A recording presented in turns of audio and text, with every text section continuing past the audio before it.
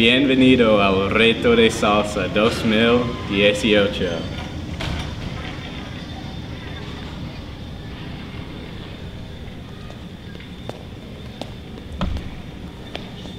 Cecilia, what are you doing? It's a salsa challenge, Drew, so I'm eating salsa while salsaing. How many of those have you had? 25. Wait, 25. We have to go film the 25th edition of the EDS News. You're right, let's go! Now it's time for upper school news. The blood drive resulted in 21 donors and 20 pints with the potential to save 60 lives. Thank you for all your support. Next year, the upper school is having a speech team. An informational meeting took place on Thursday. If you're an 8th through 11th grader and are interested, please see Miss Connect card. That's all for high school news. Tune in next week for more. This week on middle school news. Several middle school students have chosen to present their science fair projects at the University of Southern Indiana.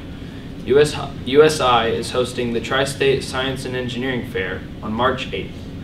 The 6th grade students that are presenting are Farouk Albabidi, Judah Law, Jenna Attia, Jake Bernard, Nathan Foster, Ethan Hilton, Philip Kulikov, Colleen Meacham, Roman Nestor, Blake Sanders, and Lillian Zausch. The 7th graders that are presenting are Logan Gallagher, Ellie Kissel, Nina Muva, Shreya Naraya, Brycelyn Shields, Kira Stofflith, and Gwen Traylor.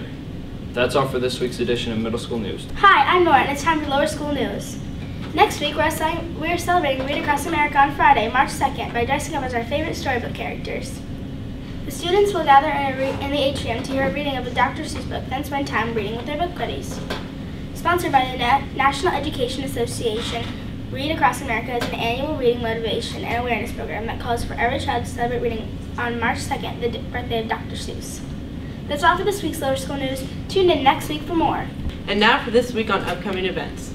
Friday, February 23rd is senior night during the high school game versus Princeton at 5:30. Friday, March 2nd is the primary school Read Across America / character dress-up day. Wednesday, March 7th is Step Up Night at 6 to 7:30.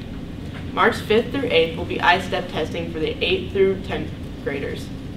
That's all for this week for upcoming events. Now for this week's edition of What's Hot. Norway has been dominating the Olympics with a total of 33 medals. Germany comes in at second with 24, and Canada is in third with 21. The United States is in fifth place. In alpine skiing, Norway has a total of 6 medals, with Austria trailing at 5 and Switzerland at 3. Austria has the most medals of all time in alpine skiing. In figure skating, Canada has a lead of 3 medals, 2 of them being gold. Japan and the US trail at 2 medals each. Tune in next week for final standings. Now for this week in sports. On Tuesday, the EDS boys basketball team beat Washington Catholic 62 to 35. Senior night begins tonight at 5:30. We hope to see you there. At swimming sectionals, Duke Mooseberger improved time on both his 150 meter. Unfortunately, he did not advance. The boys had a great season. That's all for this week's sports. Tune in next week for more. The Barnes & Noble My Favorite Teacher contest is coming up. Submissions are due through the local Barnes & Noble by March 2nd. Middle school students may write an essay, poem, or thank you letter sharing how a teacher has influenced their life and why they appreciate and admire them. Go to the EDS website for details in the entry form. Earlier today was the wonderful annual Salsa Challenge. This year, with the help and support from friends of EDS, classes from kindergarten through 5th grade created their own recipes in Spanish, made salsa and guacamole for everyone to taste and vote for. This year, the upper school choir performed Chile Caliente, and the middle school choir performed Guacamole and Vivir Mi Vida. Thank you for everyone who participated, and see you next year. Evansville Day School received a letter from the ISAC's president. The visiting team report was accepted, and the school's compliance with standards for membership was confirmed. EDS continues as a member in good standing with full accreditation for the next 7 years. Congratulations to steering committee chairs Corey Serrell and Kelly Phillips, and a very sincere thank you to the faculty, staff, trustees, students, and alumni, and parents that participated in the 3-year process. Now it's time for this week's bewildering edition of In the Halls, where we put EDS students on the hot seat.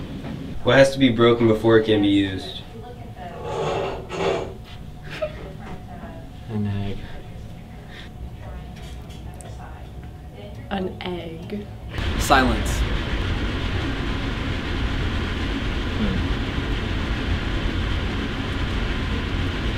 Well said. Jimmy's mother had 3 children. The first was called April, the second was called May. What was the name of the third? Jimmy. Third. Jimmy? Did you say, is that what you said? Jimmy. What begins with T, ends with T, and has a T in it? Teacup.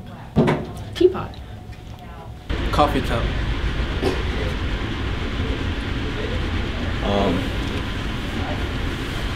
I don't know. You can hold it without using your hands or your arms. What is it?